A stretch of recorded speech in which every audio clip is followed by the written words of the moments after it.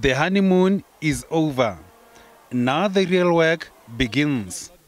This is what the Lesotho nation wanted before elections. The job market is saturated.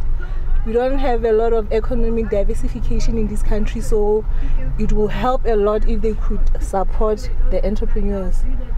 Maybe creating some grants and funds to fund their capital so that they can start their businesses running.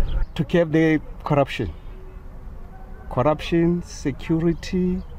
Expectations have increased after the poll.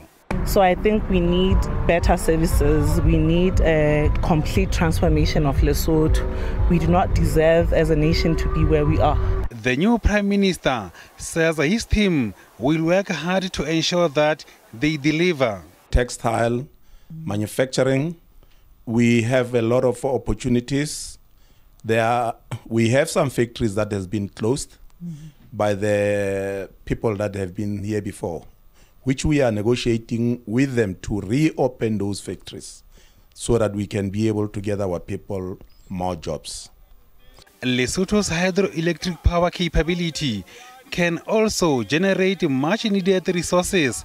I still have to sit down with our technocrats as well, just to see how we turn around this country.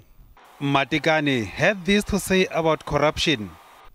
My government is going to root out corruption. I can promise people that we are going to work day and night just to make sure that we root out corruption. The infrastructure projects will be revived with the help of neighboring countries. Dita Watsotezi, SABC News, Johannesburg.